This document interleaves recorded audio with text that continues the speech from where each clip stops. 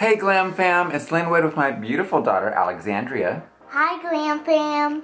And today we are going to take down this style, which is like a day old. It was the ponytails, the twists. And we're gonna put it in a nice, cute style. Now, just so you guys know a bit of background here, this is a collaboration video with the lovely Miss Channing Lily. If you have not seen her, you should check out her videos. I'll link it in the description box down below so you can check out her channel. She has a lot of really cute styles that she does featuring Marley hair, and she is the self-proclaimed ponytail queen.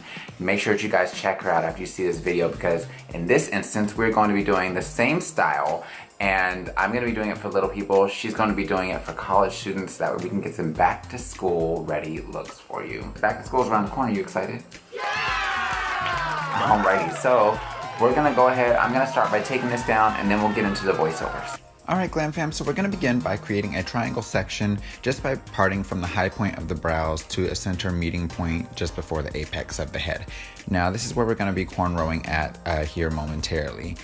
Everything else is going to kind of be clipped out of the way for the moment. So we're just going to clip this section off and then part down the center. Okay, so now that we've parted down the center section of the head, we're going to go ahead, I'm going to turn her to the side for you guys here. And what we're going to do is follow this portion from the ear straight on up. So I'm going to create a part line that goes straight up across here, right up into the apex of the head. Now just so you guys know, the apex is the highest point on the head, and we're literally just going to section these areas off. Now just so you guys know, this was really inspired by two different photos that Channing picked out that she really liked, and she was like, you know, hey, what do you think about these? And I was like, I like them, and I was like, well, what do you think about us kind of putting them together, because we couldn't decide on which one we wanted to do. So I'll show you guys the two photos and then kind of show you how we brought those together, which has been interesting. We've been messaging each other back and forth just to try to figure out a style. Alright, so now we're going to go ahead and part off from here. I've got this section that we have. I'm just going to clip off that top section out of the way. And we're going to follow that same section from the top of the ear. Instead of going up this time, we're going to bring it straight on across the back, across the occipital bone. Now the occipital bone is a bone that protrudes out at the base of the skull back here. So once we have it sectioned off, that means that we've got a section here, one here in the back, and then of course we still have our triangular section right up here in the front. So I'm going to go ahead and just make sure each of these sections are detangled, and then we'll move forward. So for this part, I've got a little bit of Marley here, and I'm just gonna take this hair out. We're gonna cut it in half because I just need it for some fullness, not for the length. If you don't wanna use this, you don't have to, so not a big deal. But I'm just literally gonna take it here, and we're going to cut this in half. So once we've cut that hair in half, I'm going to take a single piece and we're going to part it off into three. This is going to allow me to have some hair prepped and set aside for some feed-in sections of this first little cornrow. So you guys can see I have her hair sectioned off into sections like this, and I just have it twisted to kind of keep it out of the way and organized. I found these little clips in my local beauty supply store, and I disassembled it so that way I could have the cuff and this little jewel here separately. And this jewel is what I'm going to attach to the front of her braid in that front section. Now I've got some got to be glued, which I will never use again for her hair. It was terrible, but you know, I do like Mama said and try to limit what I say about it because it's not nice. So you ever have one of those moments where you didn't really think stuff through well? This is one of those. So what I did is I went ahead and parted out a very small section of her hair here, and you guys saw me put a little bit of gel on there and brush it out. And I'm gonna take a piece of thread and wrap it around the base of that hair there. Chin up please, Sam. Thank you. From there I'm gonna go ahead and feed this through the end on this jewel, because I didn't think about how you're gonna attach this after you disassemble it. It's so tiny. And you know, that's just, I don't know, pray much for me, because the level of struggle I'm right now is so high, and I'm so committed to this jewel. For what reason, I don't know. But at any rate, okay, ooh, look at God. Okay, so we went ahead, got it on there, and now what I'm gonna do, let me see if I can zoom you guys in. I'm gonna go ahead and take this and slide it onto the hair using that thread to pull the hair right on out, like that there. So we're gonna slide that down to the base of the scalp, And from there I'm gonna go ahead and part off in 3 sections to begin her braid. So from here, we're literally just gonna start braiding, and I'm adding in those extra pieces for feed-ins. If you need a tutorial for that, I do have one on this channel as well, so I'll make sure to link that in the description box as well. So once I've done that, you guys can kind of see I've got that singular braid there. I'm gonna end this really simply, and we're just gonna go ahead and rubber band the end of that section. Of course, you want to make sure there's no loose hair caught in a rubber band. It doesn't have to be super tight. You just really want it to kind of hold that hair out of the way and keep it from unraveling on you. So that's literally all we're gonna do, is go ahead and start off with that section, just like that. And from there, I'm just gonna go ahead and split this middle strand in half. Bring half of it to one side, half of it to the other, and we're gonna continue forward. Now from here, I'm just putting a little bit more gel right around the outside edges. Again, like this gel, I'm just gonna go ahead and brush it in, and we're gonna clip it up and out of the way, and this just kind of helps to lay it so that way I'm not having to worry about the hair trying to come back loose or anything like that as I braid. This is an excellent technique while you're braiding. Now, of course, I'm doing feed-ins on this portion as well, but only through this front, I wouldn't call it a quadrant, I guess subsection of the hair over here, and then we're just gonna basically braid in just her hair at the rest. So what I want this added hair to do is add to the thickness of the braids. I don't want it to change up her texture in the puff in the back. So of course you can do it however you like, especially if your baby has shorter hair or thinner hair. You can go ahead and add in the Marley hair, or if your baby already has a pretty thick amount of hair, you don't have to add in any at all. It's really at your discretion.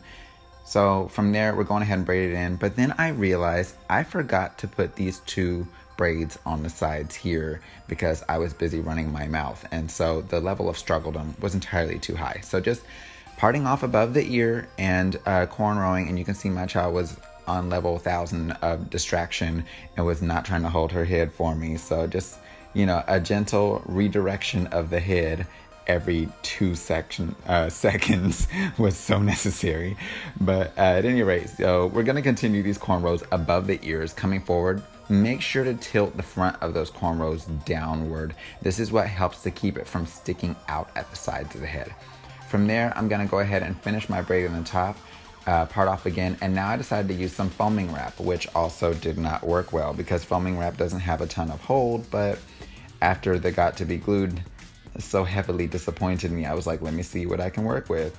So then just continuing this portion down, I finally grabbed my favorite gel, which is the Extreme by Wetline, and it did the trick, which it always does. I should have just used it in the first place. And from there, we're just gonna continue braiding right on down to the end of the head. Now, the reason why I do this in sections is because even though I didn't change up my style of braiding, those part lines are still visible, and it just gives a bit more of that neat sectioned off look without you having to put a ton of work into it.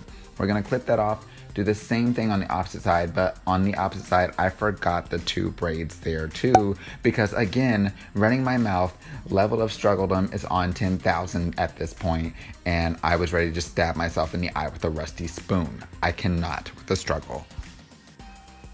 Okay, so pause for the levels of struggledom. So I keep forgetting these 2 braids, so I had to basically take down the top portion. I'm struggling all day today. Hold on, back up please. So I ended up having to take down my braids here to install these 2 here, and then I'm gonna go ahead and get back into doing these braids in the top. So pray for me, the level of struggle. Plus the gel that I was using, I was starting off with the Got to Be Glued, the black one. I don't usually use that one, and now I remember why. So never again, never again. Okay, let's move on. Okay, so we're literally just going to repeat the same process on this side. Again, just only adding hair through this top section of the head.